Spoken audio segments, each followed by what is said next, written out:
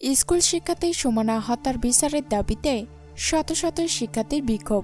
শিশু শিক্ষার্থী সুমনা হকের হত্যার বিচারের দাবিতে ঠাকুরগাঁয়ে বিক্ষোভ মিছিল ও মানববন্ধন করেছেন জেলা বিভিন্ন স্কুল ও কলেজের শিক্ষার্থীরা। শুক্রবার 20 ডিসেম্বর দুপুরে জেলার বড় মাঠ প্রাঙ্গণ থেকে একটি বিক্ষোভ মিছিল করা হয়।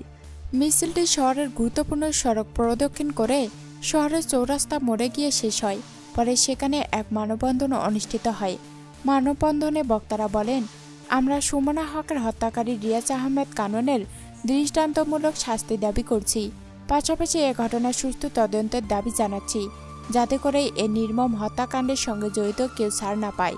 গত বৃহস্পতিবার রাতে শহরের গোয়ালপাড়া এলাকায় এ ঘটনা ঘটে। সুমনা গোয়ালপাড়া এলাকা জুয়েলের মেয়ে। সে ঠাকুরগাঁও সরকারি বালিকা উচ্চ বিদ্যালয়ের 3য় শ্রেণীর ছাত্রী ছিল। আটক রিয়াজ আহমেদ একই এলাকায় ইয়াসিন হাবিব কাননের ছেলে।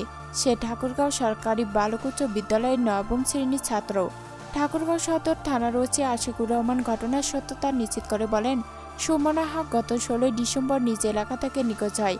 এ ঘটনায় মেয়েটির বাবা থানায় একটি জিডি করেন। মেয়ের পরিবারের সঙ্গে কথা বলে জানা যায়, পাশের বাসায় খেলতে গিয়ে নিখোঁজ হয় সুমনা।